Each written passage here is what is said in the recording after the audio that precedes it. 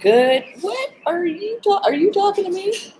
Good morning, everybody. Welcome to another episode of Coffee with the Critters, where we live stream each week. Hang on, let me get me on here. Good morning. Where we live stream each week at 9 a.m. Eastern, pending on our schedule, pending on the people that we interview, and pending on my travel, which both seem to be on the rise here recently. Good morning, Pat. Hey, everybody. We live stream every Sunday morning at 9 a.m. Eastern. Occasionally, we'll do a Saturday night cocktails with the critters. Morning, Steve. Morning, Mary Lynn. Good morning, Chris. Hey, everybody. Morning, Katie. Occasionally, we do a Saturday evening cocktails with critters, which maybe we should do that soon. We haven't done that one in a long time, probably since October. But yeah, you can turn on your notifications to be notified be alerted every time we go live. Sometimes we go live throughout the week, showing little special things we're doing. Like right now, we have a recently adopted animal in the other room. Good morning. Oh yeah, so. Nancy says 1 year ago today, she was fleeing from Hurricane Irma. I remember that. I started searching for you too. So, it's for those of you that are new. My name is Laura Joseph. I'm owner of the Animal Behavior Center.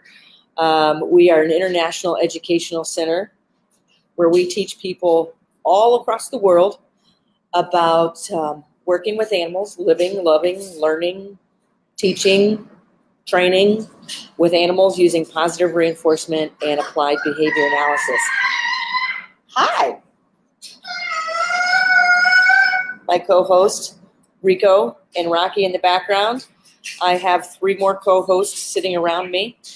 So this morning, we are going to be talking about introduction to foraging.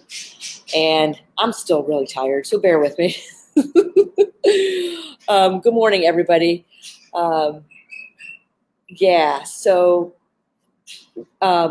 Something else I wanted to say is also don't forget, if you want to join our email newsletter list, you can click right here if you're on the Animal Behavior Center's Facebook page from your desktop. I know what it looks like.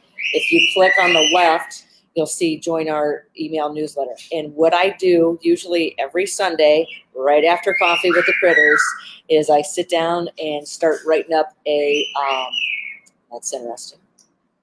I sit down and write up a thanks, Rocky, email newsletter. And I send it out usually sometime between Sunday and Wednesday. We've had a lot going on here. Rocky, that is so pretty. Today, we're going to talk about introducing your animals to foraging, and for several different reasons. Foraging, and we're going to take some of your questions too.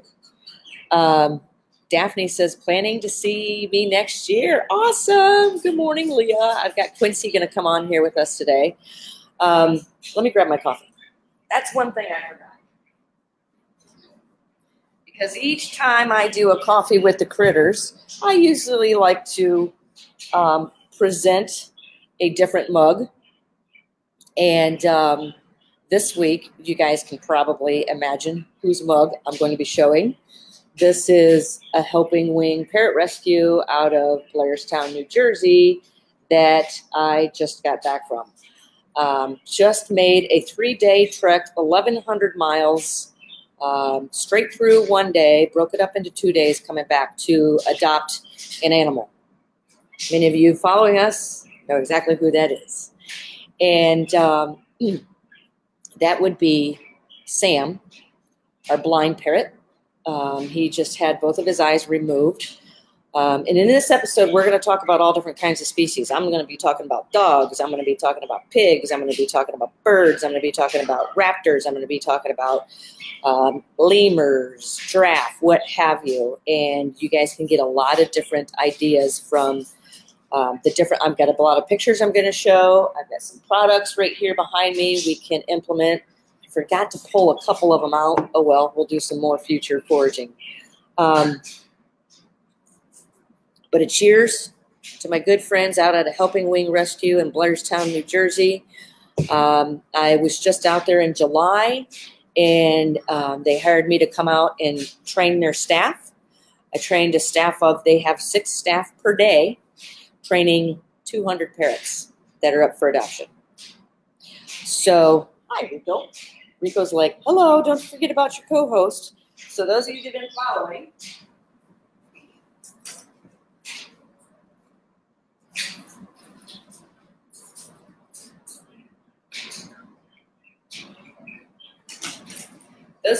been following, know that I've recently adopted, we take in several different animals here. We are not a sanctuary. We are not a rescue. We're an educational center where we live stream our services. And we do that through our, hi Rico, we do that through our projects and our memberships.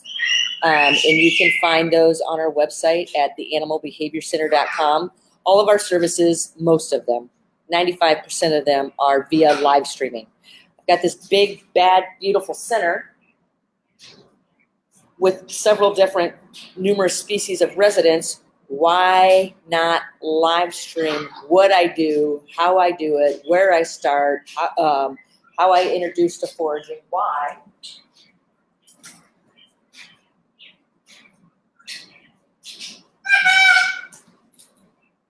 Anybody want to take a guess at what I'm reinforcing behind me? Yeah, so here's Sam. He is now, as of what, 2 days ago, our 23-year-old blind blue-fronted Amazon. He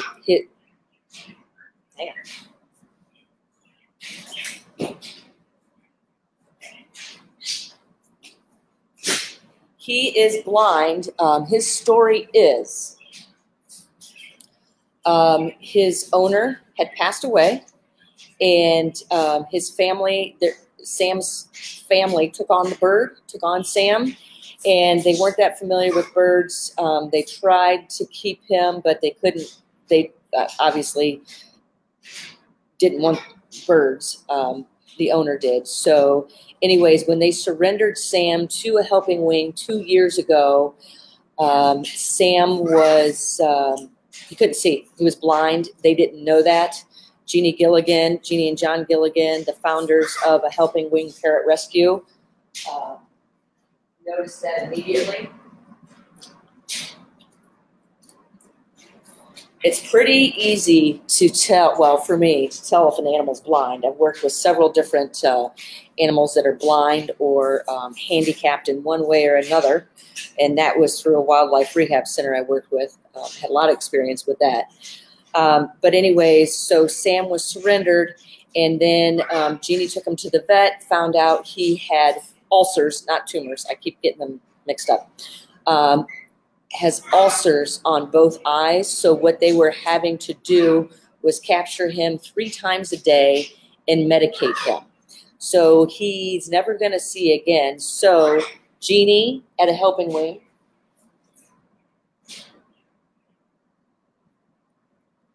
and her vet both decided that it was probably more humane to just remove his eyes so he didn't have to get captured 3 times a day, have these drops put in. So with that being said, I am having to counter condition a lot of work, and understandably so. Counter conditioning meaning retrain. So, you know, training numerous species of animals really fine-tunes your training skills, guys. That animal can see, hear, smell, or feel you. You are training it whether you realize it or not. The key question is, what are you training it to do? So when I was out there 2 months ago training the staff at a Helping Wing,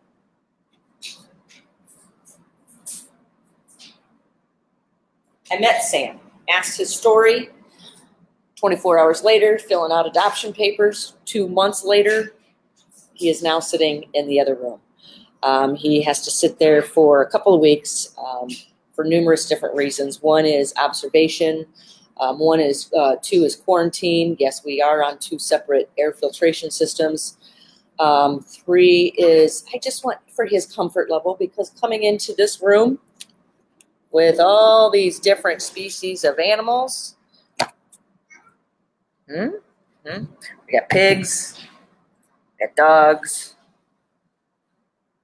Yeah.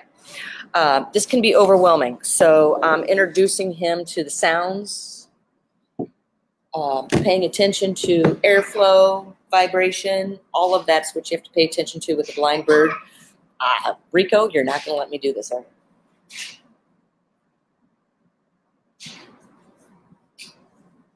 He has me trained, and I'm okay with that. Every time he says hi, I reinforce.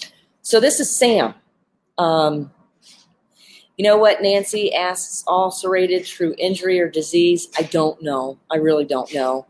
I'd have to find out from Jeannie. But good morning, Kim. Where are you? In Europe? Where are you, Kim? I have a hard time keeping up with you. So this is Sam. Has both eyes removed. And as you guys may have seen on my personal page, my Laura Joseph page yesterday, we introduced him to a new bell. Parrot Project member Bobby Boykin purchased him a new bell, and I introduced it to him yesterday. That's pretty fascinating to watch. You might want to go onto my Laura Joseph page and take a look. I didn't post it here because I don't want to overwhelm people with birds.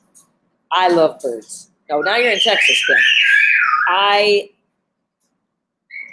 My number 1 passion is animals. My number 2 passion, which one? Thanks, Rock. Bridge reinforce. Hey, Glorian, yay, over there in Taiwan, correct, Glorian? My number 2 passion is behavior, using applied behavior analysis. Hi, guys. Peekaboo to you. I am a huge fan of dinosaurs. I should have been a paleontologist. If I could do life all over again, I may have gone into paleontology.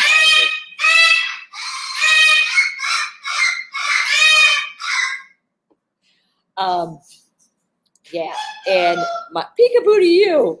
My love of dinosaurs is what got me into my fascination with birds. There's a long history of evolution there, guys, and it is amazing. Peekaboo. And parrots, corvids, are some of the most complex animals I've ever worked with. And that is why I choose to do a lot of work with them, but definitely not limited to. You guys are funny. Oh, yeah. Oh, yeah. Okay, so my 4th fascination is the octopus.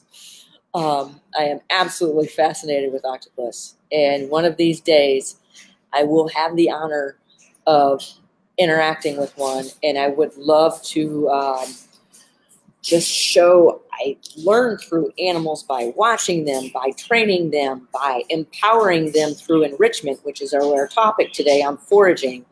Studies show that if you're actually using positive reinforcement training, it's the animal's preferred form of enrichment.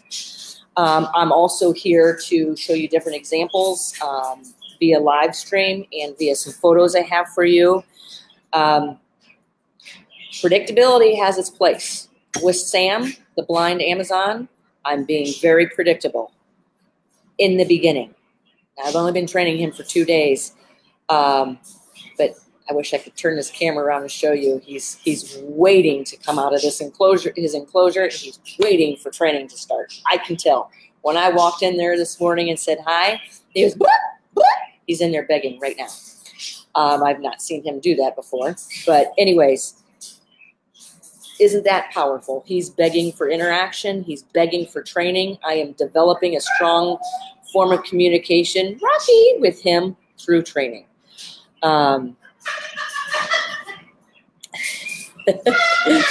Kim says, let me know when you want to learn to dive. Do you know one of my biggest fears? One of my biggest fears, and Nancy Forrester down in Key West knows this. What, Rocky? Is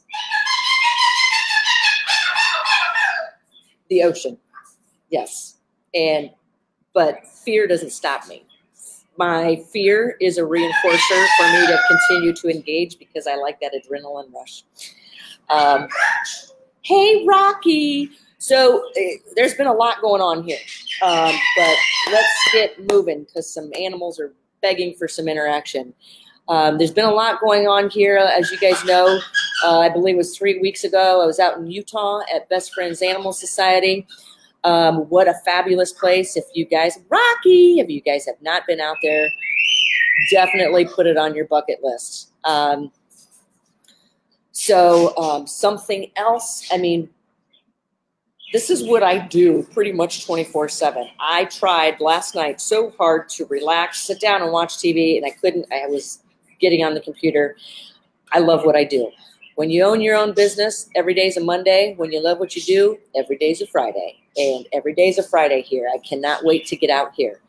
And with that being said, this is pretty cool. A couple divisions of Ohio State University reached out to me probably about a week or so ago wanting to collaborate with the Animal Behavior Center in their veterinary medicine division, especially with their Exotics Animal Club and their Animal Behavior Club. And they asked me if I would collaborate with them, and I said, okay. So you're going to see some things coming up from them. Something else, you're going to also see me this week. Puzzle's got a new friend. So this is a young giraffe. I am going to hit the ground running, go out there. That young giraffe is already learning. I cannot get to him fast enough. He's learning from his environment. So I want to be part of his environment, and I want part of his environment to definitely be foraging. And I have some giraffe enrichment in here as well, believe it or not. Okay, so let's talk about foraging. What is it? And let's show some examples. One of the first things I teach any animal that comes in here is to forage for its food. Forage is the act of searching for food. It's one of the first, you guys pull out my internet connection. I always do this around here. Quincy, don't make me give you one of these. When I do this, I'm like, you want one of these? I'm going to give you one of these. I'll see birds flying to me and dogs running to me because they know it's, you want one of these? You. You're pushing me off screen. Okay. Yeah, that's really funny. That's really funny. Uh-oh, it's going to get loud here for a minute. Okay. I need to train some. No way! I need to train my co-host. I was doing this yesterday with Levi. You see Levi, our deaf dog? Do I want dogs jumping on me? Only if I ask. Only if I ask them to. There's Levi, our deaf dog. Yes. There's Quincy. Look at Rico. Oh, watch your head. Did you guys see that? What do you think? Yeah. Let's just get it out of the way, guys. Ready? Put your wings on. I want to see your wings. Yeah. Nice job. Put your wings on. Yeah. Nice job. Yeah. Yeah. Okay. Ready? Put your wings on. Ready? 1, 2. You're not going to do it, are you? That's okay. See if we can get that out of the way real quick.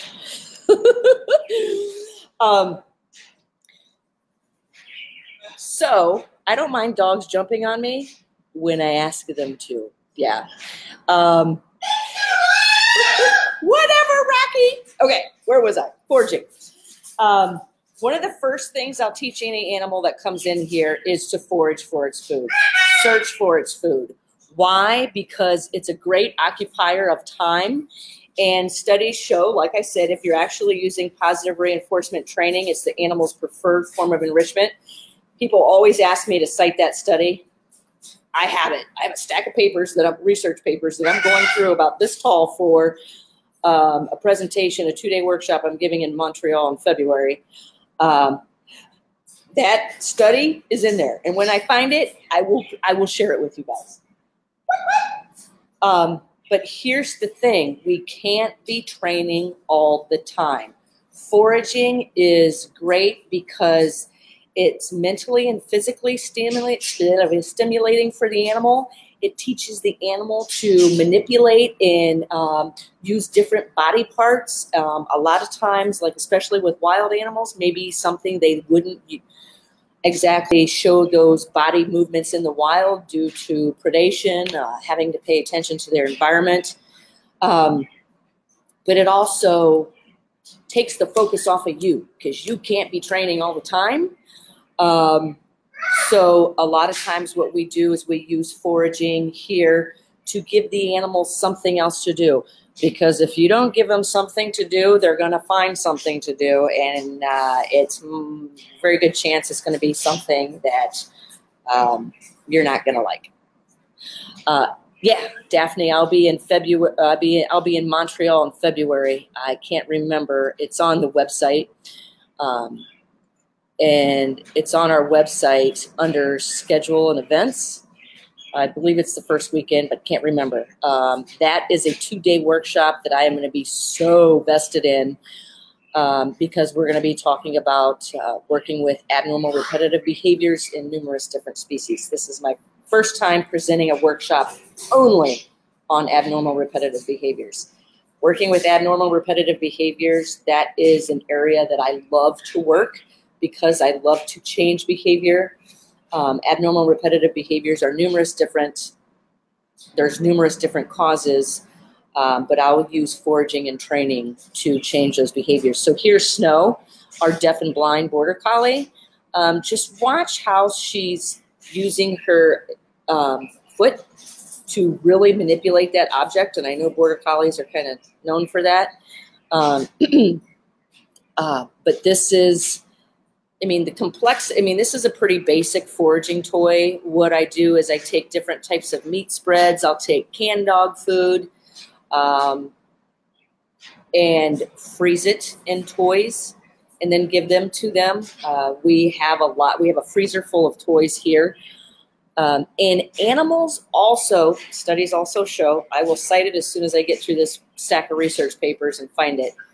Studies also show that animals prefer objects that change shape. That is why we have staff that come in here every day of the week making enrichment, and a lot of that enrichment that we make here is foraging, and the majority of that is enrichment items that are destructible. Because if animals prefer objects that change shape, that's a form of manipulation. It's a form of adding choice and control back into their environment. That's what foraging is all about. So you'll see that. Let me show a live example real quick, or real slow, whatever. I got to turn this table without losing my internet connection because we're going to focus on Milo the pig. Okay. Can you guys see him? He's right there on his bed.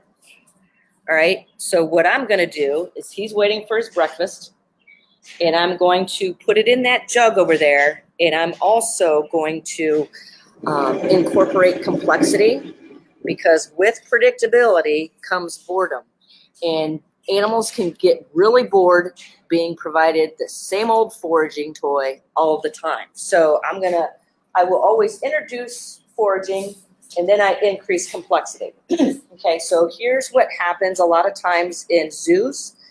The door is a conditioned reinforcer, or approaching the door, because where are they getting, the food is delivered through the door. So this is not uncommon for a giraffe, a primate, a pig, what have you, sitting at the door waiting for the food. So what we teach them instead, grab his breakfast. He knows it's coming. Another conditioned reinforcer is we teach him to station on that bed to prevent, okay, you two need to come over here.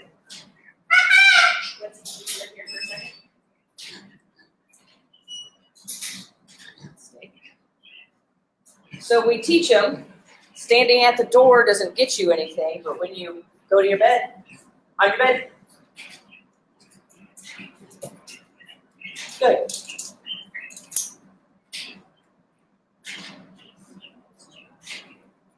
You go to your bed, that does get you something. And then here's his foraging jug. I'm going to raise it, increase levels of complexity. We talk about this in the big project. So we can still get to that.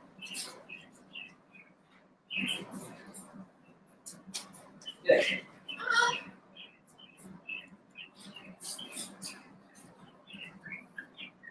Hi. Good. We'll raise this a little higher.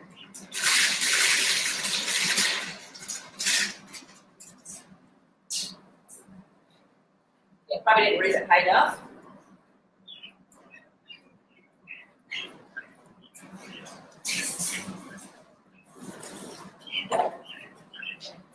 But what I do, we do this in the other room because he pretty much spends a lot of his time in the other room. But can you see what I'm doing?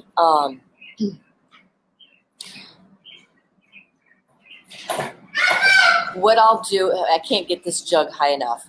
I can show it to you with the dogs here too, because this is just a water jug that we get water from. And we cut holes. The complexity can come in the size of the hole and where the hole is located. So if you want to increase complexity, don't necessarily put the hole on the bottom of the jug.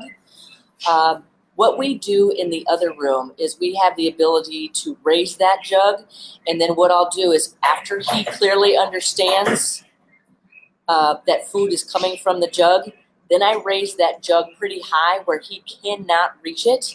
So and then I teach him to move his bed over, and when he stands on his bed, he can reach the jug. The complexity in the foraging comes through, there's blankets on his bed, so he hits the jug, he now has to find the pellets in the blankets, and then some of those pellets fall back on the floor, so he's got to jump back off the bed, forage through what's on the floor, and then now that he's jumped off the bed, a lot of times the bed moves out of position where it needs to be to forage to the jug. So then he's got to push the bed back over to the jug to get the rest of his breakfast. And some people may say, wow, that's a lot of crap. You don't really need to do all that. And my response is, I'm not the one that decides. It's the animal. And when you're working with species such as pigs, primates, parrots, well, speaking of the devil, you definitely want to increase the complexity of the enrichment, because if you don't, then you're going to have a very smart, manipulative animal that is bored.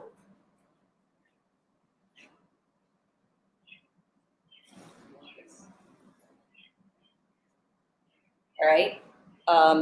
That is one of the reasons I like to keep and work with parrots, because they're one of the most complex species I've ever worked with. He's not going to let me.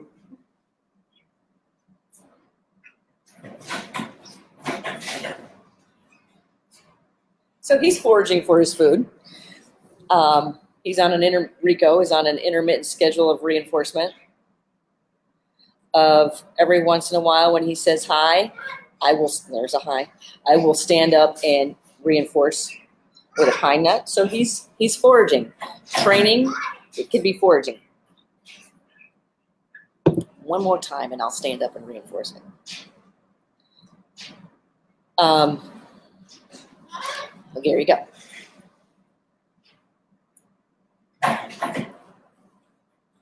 So when you're teaching an animal to forage, you want to start off where things the animal already knows how to do, okay? Yeah, coffee with Rico. I know the birds are very quiet here this morning, the parrots. Do you know why? Well, you probably don't. Because it's raining outside. That's why I love it when it rains, because it affects the birds and they all get nice and quiet.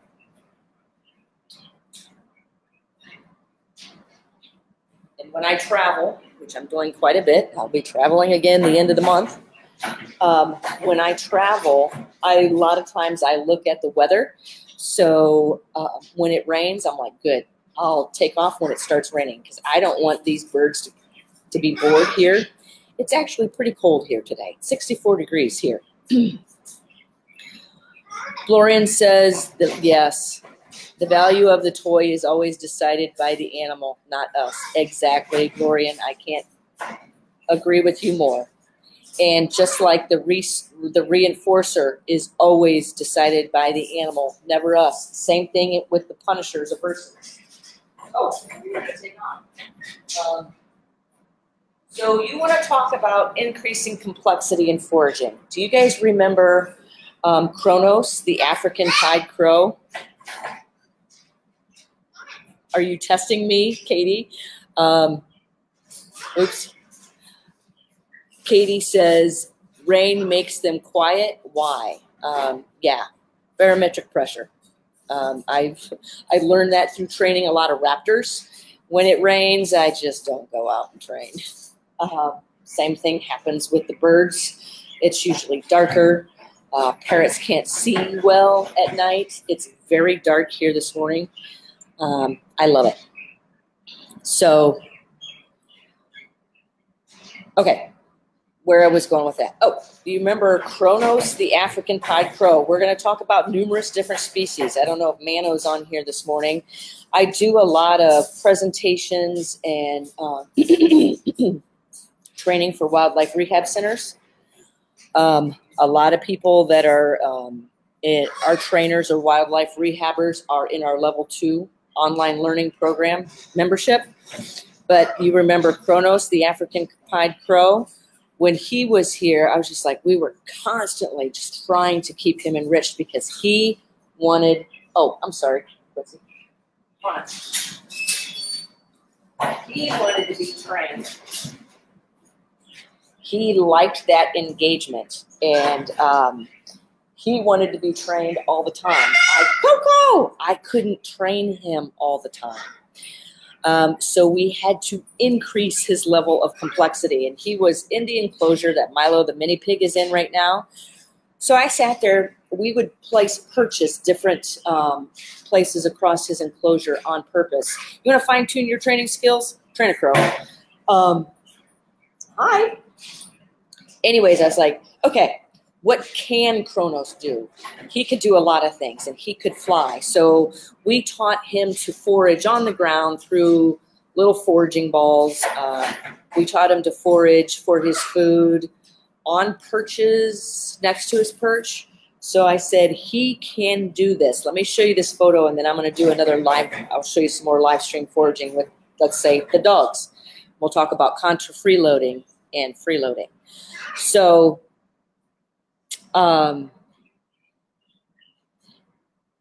hey, Deb's on here. Sorry, I was just taking a look at some of your comments. He's recovering from a serious tail injury, and now he's very bored. Deb Jones, Dr. Deb Jones, where her and I are going to be presenting our first 2-day workshop ever together, October 13th and 14th. Deb, the first thing that came to mind when you said that about options for your cat are, remember when we had the enrichment workshop here, the toy that you made for your dog?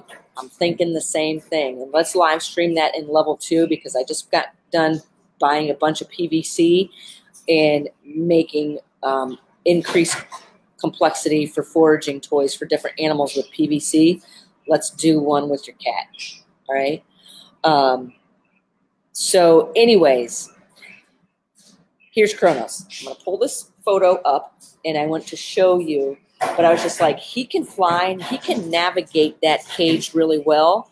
I'm going to show this. I'm going to make it solo. Get me off here so you guys can see more complex. All right, so we took a seagrass mat, and we wrapped it in like a coil, and then we tied it so it wouldn't unfold, and then we shoved food on the inside. So not only are we increasing the complexity of the toy, but we increase the complexity of the foraging based on where the toy was located.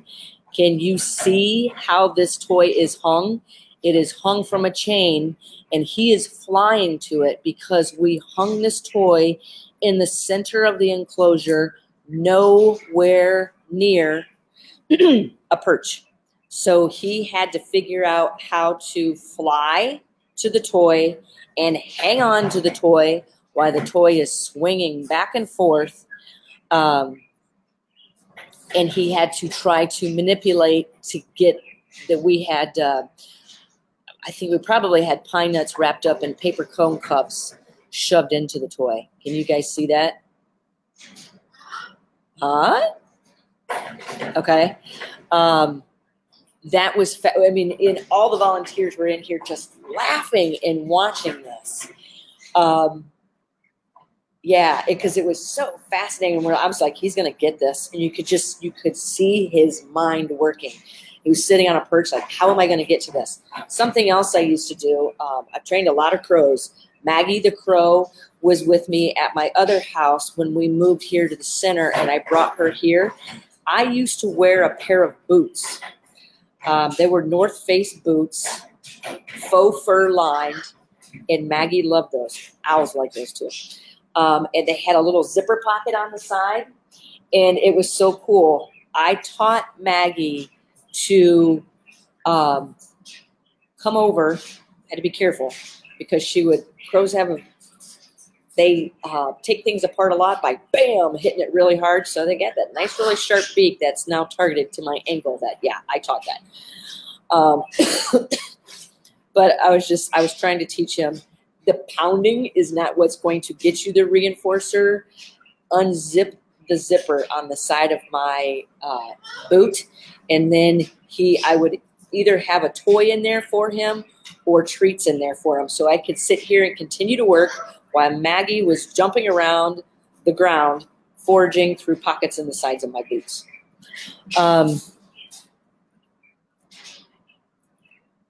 Okay. All right, let me do some more live training examples or foraging examples with the dogs. This is all pretty basic introductory stuff, guys. What you want to do is make sure the animal understands. If foraging doesn't happen, it's usually taking too big of steps. The animal does not understand. Hey, Aaron, good to see you. Aaron's been here several times, Aaron Clauser.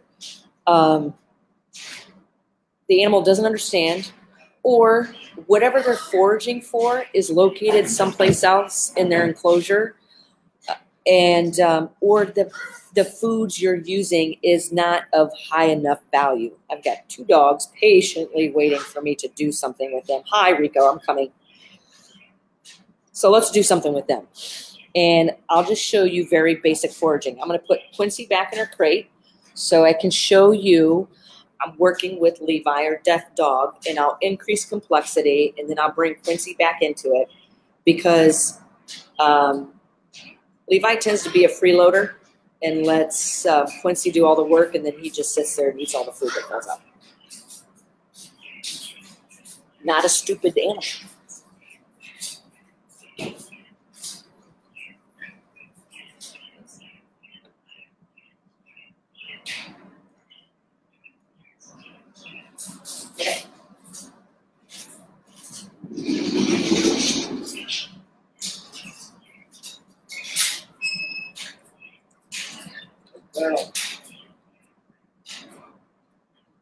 Oh yeah, something's happening.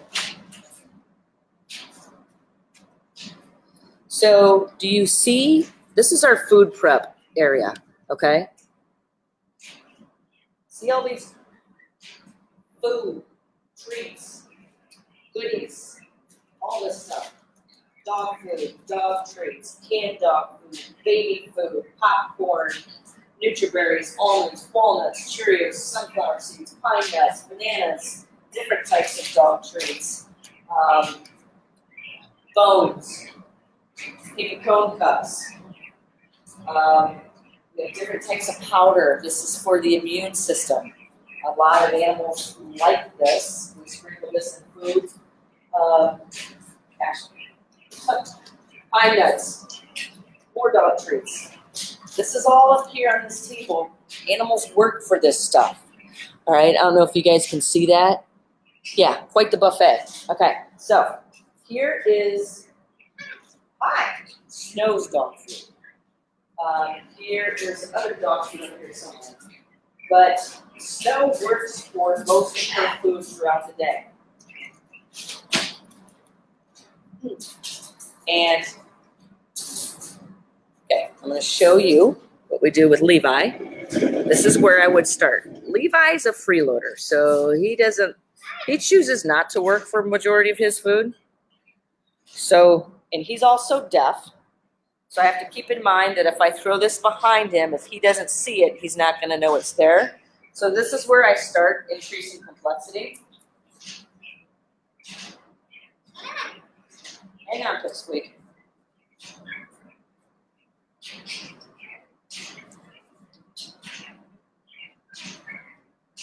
Okay, so what I'm going to do is I just start with letting him see me. Drop it. Just dropped another piece. I drop it close so he can easily see it. Because if I go like this, okay, come back. Then I'm going to start dropping more. Now I start dropping behind him. See, he didn't hear it. Now he's starting to search. He knows to start searching. Quincy's like, man, can I come out? So I start expanding where I'm dropping, reinforcing the behavior of searching. How can you tell? Because the behavior is maintaining and increasing. It's increasing pretty fast. I'm going to go over here and reinforce Quincy because she's so awesome. Staying in the crate.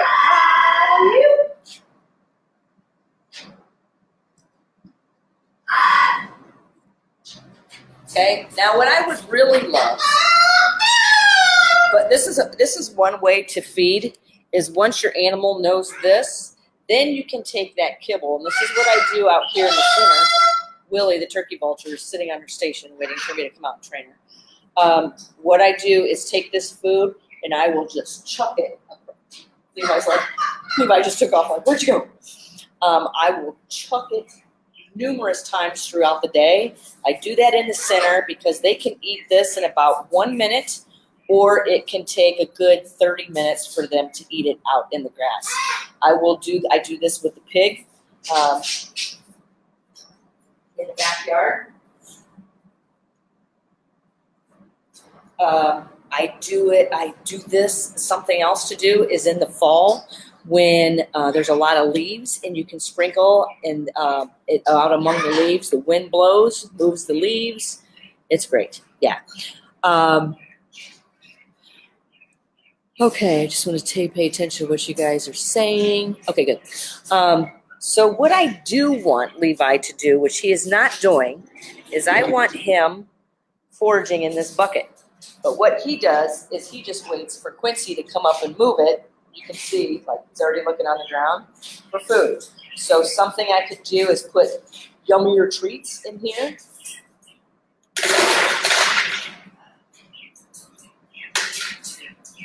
I could lower this. See, because what he's not doing, he's not making the connection that treats food is coming from this. He's just looking onto the ground. So what I could start doing, I could do a couple different things. I could lower this. Yeah, see, he clearly does not understand that contingency. He just thinks dog food falls from the sky here. Yeah. behavior doesn't lie. He knows it falls from me. Um, what I could do is lower this. What I could do is make bigger holes on the side. That is so easy for him to move this. I could actually put some meat spread or soft canned dog food on the side so it causes him to hit this. And when he hits it, dog food comes out, all right? So in comes Quincy. Quincy's like, got this.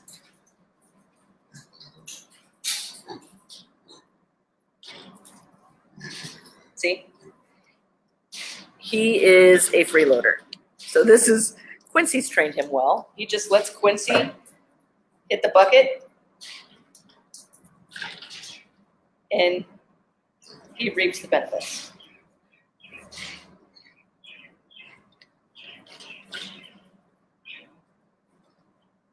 So now what I could do to start increasing the complexity of this is, because Quincy clearly has it, is get a new jug and drill the holes on the side. So she really has, and probably give her a little more chain so she can grab this and pick it up and drop it. So the food comes from the side.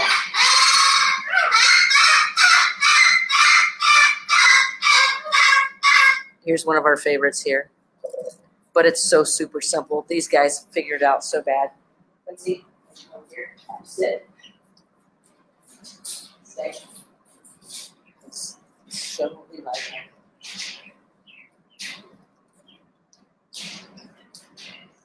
So Levi's got a really long tongue. He's going to get that out, no problem. Another one of my favorites here. But these are all super simple. And we use this. Oh, hi. I didn't ask you to come over here, but that's okay. This is super simple, and we use this with numerous different animals. You guys remember our work with Pocahontas, the African crested porcupine.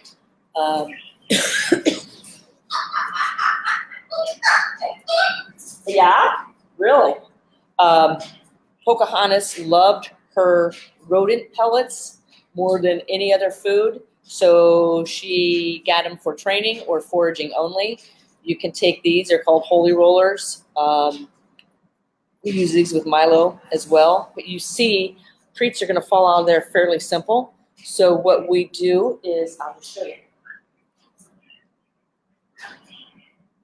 It's pretty basic.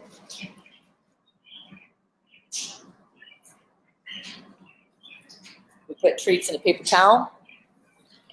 Put the paper towel in here. Okay. Got a Rottweiler patiently waiting for me to drop this. Yeah.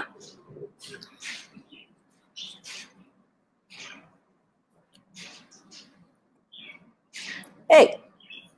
Hey, we need you on camera. She's like, what did I do? Hey, quit moving.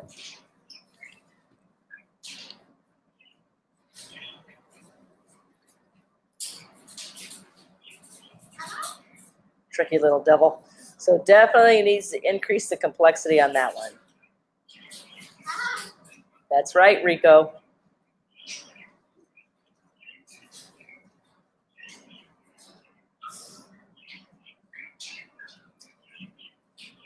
Okay, so like I said, those are all pretty basic, and this is pretty much introduction to foraging. You guys are going to want to pay attention if you're interested in stuff like this and you want to know next steps, more advancement. Pay attention to our website and our webinars. We're going to have numerous webinars coming up.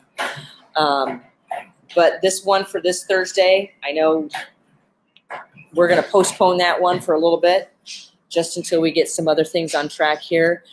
But we have webinars on all kinds of behaviors, teaching your animal to forage, target training, understanding positive reinforcement, understanding learning theory, what have you, all kinds of stuff. That's on our website.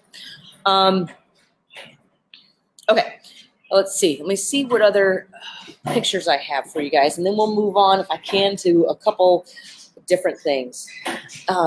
One of the biggest foraging toys, most popular foraging toys I have here at the center is training. I will see animals contra freeload for their food, meaning they prefer to work for their food versus taking identical free food at less effort. They prefer to work for it instead.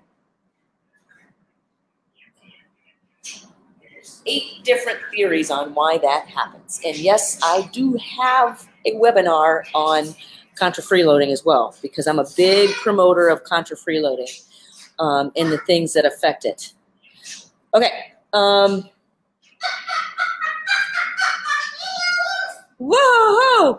So here's Puzzles the giraffe, again, foraging for his food. Pretty basic, but we just took a jolly ball, one we had here at the center, cut holes in it, and would stick his browse in it, stick his willow leaves in it. You'll see another photo I have coming up of how we increase complexity with that. It can increase complexity on how it's hung, where it's hung. I love things hanging from chains and away from walls, away from perches, stuff like that, because the animal goes, this is my chain, this is my ball. The animal goes to grab the ball and the ball moves. I was just sharing with Jackie out at Best Friends. We have an enrichment device we make here. We have a way to make that ball and chain even more complex. And to see animals work for it is pretty amazing. So watching Sam. Sam's showing some different behaviors this morning that not exactly, I've never seen him do before. Okay, so something else. Here's Quincy sitting here, continuing to forage for her bucket. Something else. This is one that is always here, always in enclosures for multiple different species, not just birds. Think outside the box, guys. And this is baffle cages. We use baffle cages here all the time. They're wire baskets. You can fill them not only with food, but you can fill them with toy parts, increasing complexity of those toy parts. You can fill them with foraging toys. You can increase that complexity, how it's hung. We use this with the dogs. We use it with the pigs. We've not yet used it with the vulture, but it would be fabulous. We may have a possum coming in for training. We could use it with him. This could easily have been used with Pocahontas, the African crested porcupine. You could definitely use this with the giraffe. I don't know who you couldn't use it with. But what we do, we want to increase complexity, hang it from a chain, keep it away from the sides of the enclosure, wrap it in cardboard, hang it on the outside of the cage. Yeah. And that's not mean. That's called foraging. It's called working for their food, because if they're not working for it, they're probably bored. I'm a huge promoter of empowering animals. Also, this helps prevent abnormal repetitive behaviors. Sam, the blind Amazon, where'd he go? He's on his food dish. Sam, the blind Amazon, we started teaching him to forage for his food yesterday. And because he's blind, his perches have remained in the same place. I've already started introducing change to him. I do want things to be predictable. But as I see him advancing in his learning and in his training, you guys see how fast I'm moving with him. I'm not the one that determines that. Sam is telling me he's ready for the next one. And that is what I saw in Sam when I met him 2 months ago at a helping ring. I was like, show me what he can do. She goes, oh, he clearly knows where his food dish is. And you open it, and he was like, boom, off the perch, down the side, on his food dish. And I looked, and I said, oh, yeah, we can go places with this. So today I'm going to start teaching Sam to step up onto a dowel so I can move him from point A to point B. Yesterday, he's not used to being touched. I'm already touching him. We've included a different bell. He's starting to learn to forage. I'm going to start incorporating new perches. This is moving a lot faster than what I thought it would move. But it is Sam, the one that's telling me next, next, next. He will bite you in a heartbeat, and he is a blind, fully flighted Amazon. You've seen how I'm putting that on cue to let him know, reach forward. I start with longer pieces of food, and now I'm starting to hand him things as small as almond bits and Cheerios. So I am being very consistent. I will not make you do anything you don't want to do. You have all the choice in the world. You can even go right back in your cage anytime you want. You can tell me no.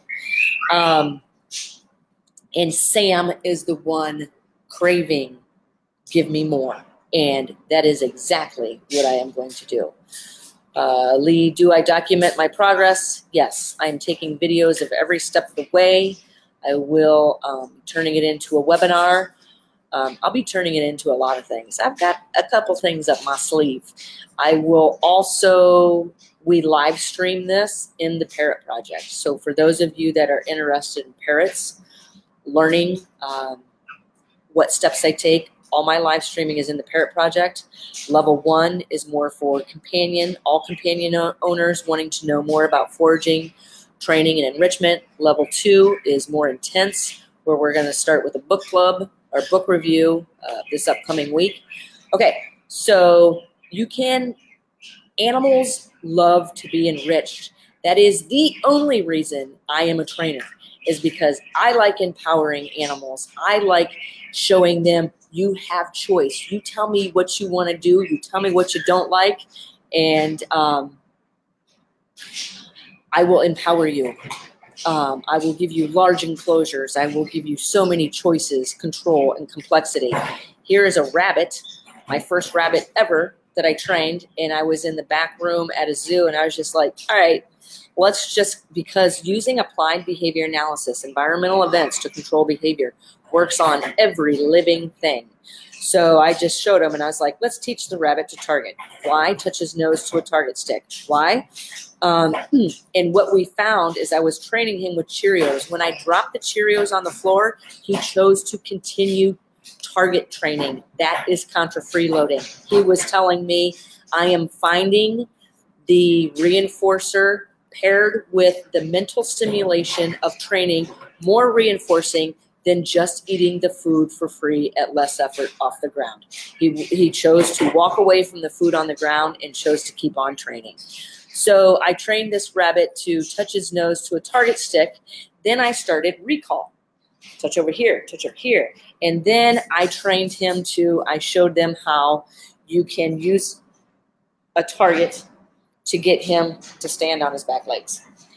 Deb, if you're still on here, maybe we just need to bring some rabbits to the workshop next month.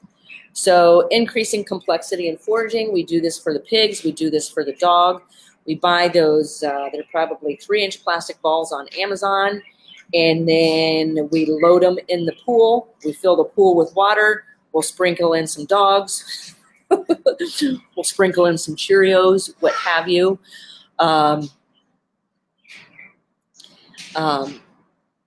Thanks, Eva. Sprinkle in different food. Oh, something else. I am just running out of time. Dang it. This is a funny one. Let's see what other photos I have up here, because I know it's 10 a.m. and Sandy's about ready to walk in.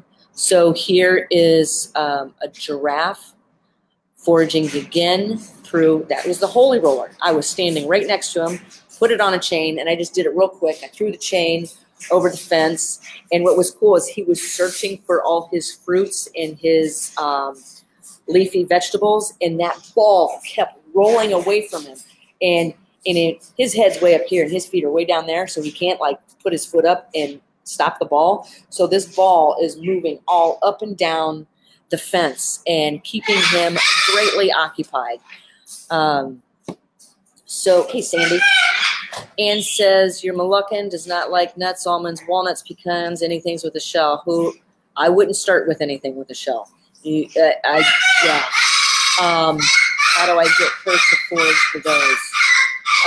And feel free to message me. Also, take a look at our website with our webinars. We have one specifically for teaching parrots to forage. Here's another jug we do. This was, you can see Milo the pig in the background. Here's Molly the lemur that was here.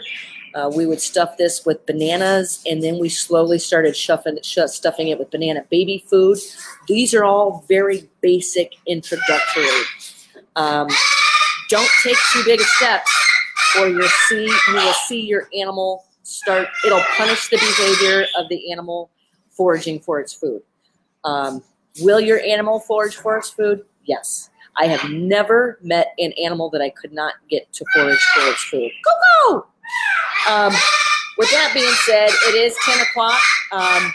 This is our email newsletter that goes out. We just sent this one out on understanding separation anxiety in numerous different species. Something else, don't forget the upcoming 2-day workshop here at the Animal Behavior Center located in Northwest Ohio. We have 4 seats left, and once it's sold out, we're not letting anybody else in because we want to give it that hands-on interaction and individual attention. It's a 2-day all-species workshop. Kim says, so glad I woke up early today, Laura. It was great to watch you work with Milo. Oh, thanks, Kim. Some other things, our projects and our memberships. There's level 1 for companion animals owners, level 2 for people who want more intense. These include podcasts, activities. We're getting ready to start the book review this week in level 2. Level 2, we also do all types of zoo training. Level 1 is more for companion. We have the parrot project, the pig project. Those are species specific. You can find out all this information on our website at theanimalbehaviorcenter.com, or feel free to email me. Now, stay tuned. I've got some things coming up, what's coming up here in the upcoming weeks. You can also email me here at Laura at theanimalbehaviorcenter.com. I answer all those. Our book reviews coming up this coming week. Something else, yes, I have contacted, oops, I didn't mean to do that. I have contacted, we've gotten in touch with Rescued Road Trips. We have an interview coming up with them. And that is the end of this week's Coffee with Critters. So thank you guys so much. If you guys have any questions, feel free to email me. Sorry, I meant to take questions from you today, but I guess I talked too much. Nancy says foraging forever requires human, creativity. Yeah. So if you guys want to see Sam, maybe I do a live stream a little bit later today with Sam. Okay.